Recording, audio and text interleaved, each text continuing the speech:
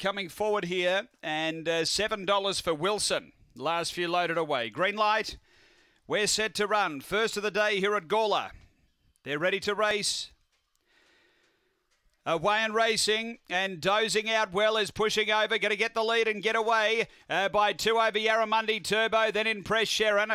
A couple away came Extraction, behind those Wilson and Galena Girl, but off the back dozing, away by 4 over Yarramundi Turbo, and then came Impress Sharon, but it's all dozing. Turning for home, well clear over Yarramundi Turbo and dozing by 5. Yarramundi Turbo second, Impress Sharon third, and then came Extraction. They were followed by Wilson, and back at the tail is Galena Girl. Time is 22:61.